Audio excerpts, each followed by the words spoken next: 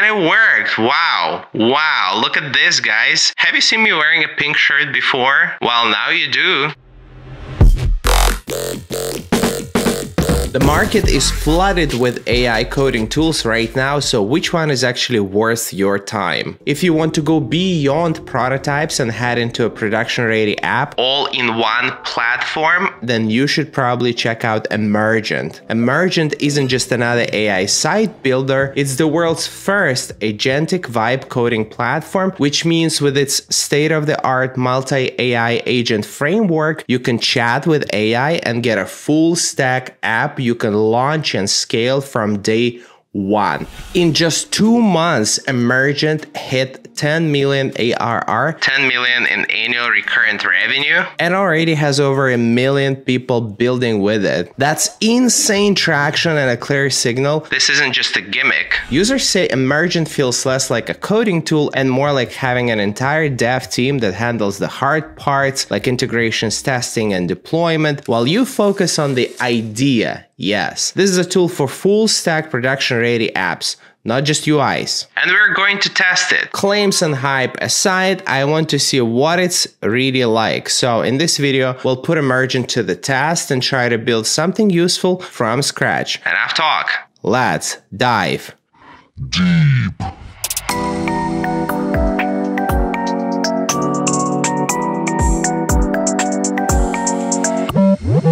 First thing I'll do is connect to GitHub. Click connect to GitHub, install and authorize. GitHub is now connected. Let's see how Emergent can generate an app from a single idea.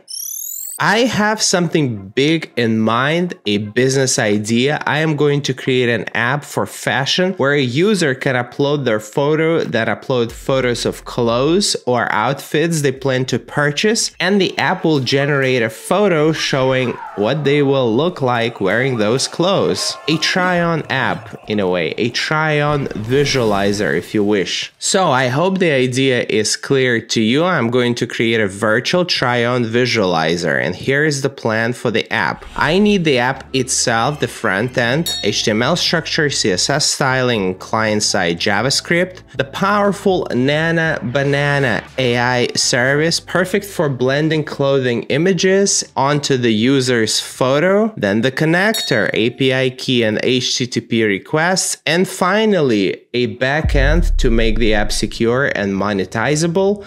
I'm going on Emergent and typing in my prompt, help me create a visualizer fitting room powered by Nana Banana, send, and Emergent is thinking. While the agent is running, I'd like to mention that my prompt was not as comprehensive as it could have been. I didn't mention paid plans, sign up, sign in functionality, or Stripe integration, but I did this intentionally. I want to start small and give additional prompts to Emergent later. Now the agent is asking for clarification, and I'm providing my response to Emergent. The idea is to have a modern looking web app in dark blue colors with shark vibes. Using the Nana Banana model and the Gemini 2.5 Flash image model, the Gemini API key will be stored securely on the backend server. The flow is simple. Users visit my app, register, and pay a $5 monthly fee to use the image generator. Easy. Sent. I provided my response to the agent, and Emergent is now working on the app. It sounds simple, but there are a few key pieces that need to be put together. Remember, I'm building a legit product here and not a prototype. This app should be functional and real. The web app should be able to communicate with Nana Banana and Stripe seamlessly. While I'm waiting for the agent to finish, I'd like to mention a couple of important points about Emergent. Emergent offers a native backend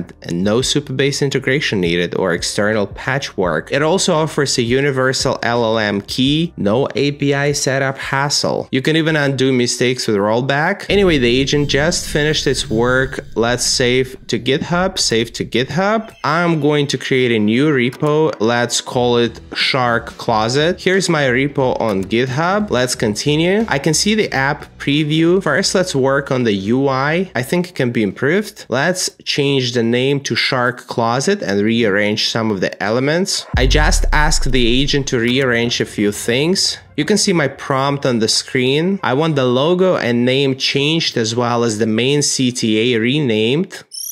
Let's now test the app. I'm going to click on Get Dressed. Here I have the sign up form, create, and I'm now invited to complete the payment. This is where we need to provide Stripe API and secret keys. I'm going to my Stripe account and copying and pasting my keys. I'm providing Emergent with my Stripe API and secret keys. And let's have Stripe completely set up. I shared my publishable and secret keys, and the test key is being replaced by the agent. The backend is running successfully with the new live Stripe key according to Emergent. Great.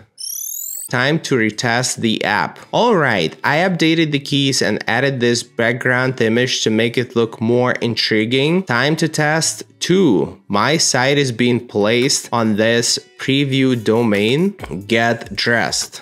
Time to see if Stripe works. I filled out the payment form and the payment is processing. Great, we did that. This step is successful. Let's try to log in again and test the app. By the way, this is my Stripe account. As you can see, the payment just landed in my actual Stripe account, so it is working. I just logged in and I can see 2 sections. One for my photo and one for a new outfit. Let's do it. I'm dropping my picture here and choosing this pink shirt to test and try on. Well, the result is off. I think there might be something wrong with the prompt. I need to update the instructions so the core of the instruction tells the model to replace the clothing area while preserving all other elements. You can see my prompt. I'm asking Emergent to make the output preserve the subject's pose, lighting, and background while making the person realistically wear the new item. Let's see if it fixes the issue. And the issue is fixed. Let's try that again. And it worked. Wow. Look at this, guys. Have you seen me wearing a pink shirt before? Well, now you do. I'm going to click on new try on and do it again. I'm uploading another photo and this blue fur coat.